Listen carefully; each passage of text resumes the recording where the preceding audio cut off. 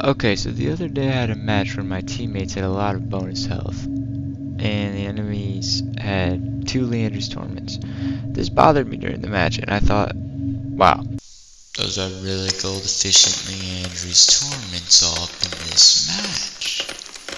This led to me constructing this new strategy in my dreams that should be applicable in most top lane and I guess mid lane scenarios where Liandry is built. Okay, so now, you are wondering, Cream Gunner, what the fuck is this strategy? How do I do this? This genius, you're brilliant. So you're actually just gonna want to not build health to counter Liandry's Torment. And here's the math, and this is how you do it.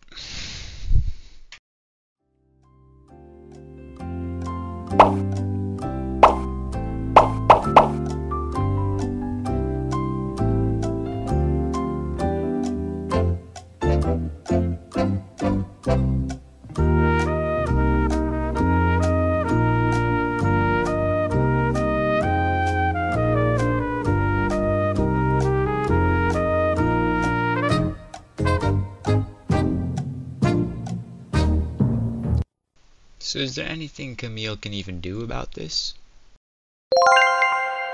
Now I know that you are already aware that Liandry's is good against tanks. The reason for this video is I was wondering if you don't build health with this count on Liandry's. A lot of matches, both enemy mages will have Liandry's, and by situationally going a more damage oriented build, you might have a better opportunity to get more damage out over time, even on more bruiser slash tank slash sustain health reliant champs. This was what I was wondering. And I confirmed it. This is a real thing. Keep in mind health efficiency is increased by resistances, so if you have a lot of resistances, HP is still good.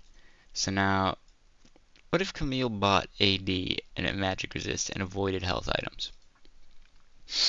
Instead of her usual Trinity Force into Hydra, what if she rushed Hydra to avoid building health to counter the Liandrys? This alone can make Liandrys become a non-gold efficient item for multiple enemies.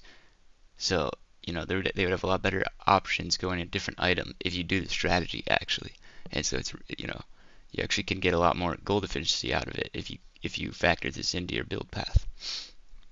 Alright, here's the math.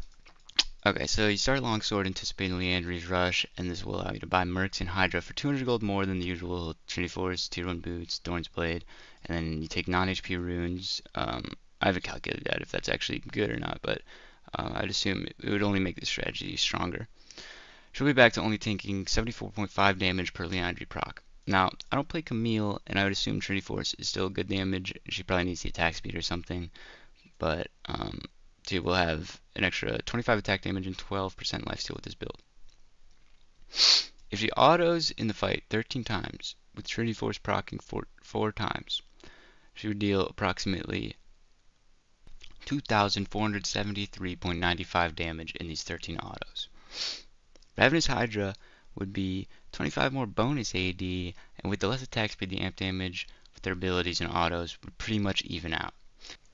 But for not building the health, you will have 600 less HP, but you will have enough gold for Mercs or 2 Null Magic Mantle by the time you would have had Trinity Force. And you're still avoiding, by having the 600 less HP, this is basically only 100 HP, because you lose 500 of this just for them having Liandrys. And so, just having the Mercs, you would block 8% more damage. If the cast dealt 2,000 damage, your lifesteal and MR would mean that you would have the same damage, but actually 260 extra effective HP.